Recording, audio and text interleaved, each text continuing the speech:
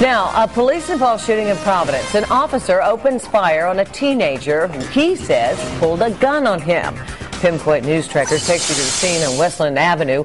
The teen is expected to make a full recovery and is now facing criminal charges. Eyewitness News reporter Stephen Schuler joins us now with the details.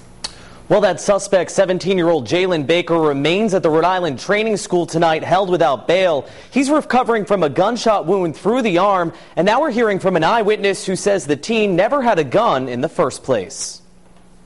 Exclusive Eyewitness News video shows the tense scene following a police-involved shooting on the south side of Providence. Investigators say Officer David Allen fired 4 shots at Baker Saturday evening after the teen pointed a gun at him twice during a foot chase. We have the gun recovered here. We have witnesses who've told us that the story seems to be pretty straightforward, and we have the officer who, thank goodness, was not injured. But several eyewitnesses tell us Baker never had a gun at the time of the shooting. James Farrell watched the whole incident and claims he was arrested after telling detectives the teen was pulling out a wallet and not a gun. It seemed to me that it was a little trigger happy. It happened too fast, is what I said.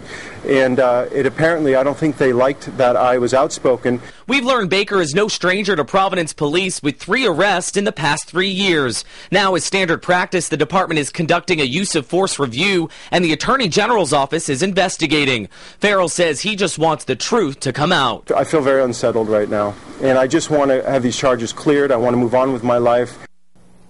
Now, Baker was in court today, but his case was continued until Friday. As part of standard protocol, Officer Allen was placed on administrative leave pending a review of the shooting. I'm Stephen Schuler, Eyewitness News.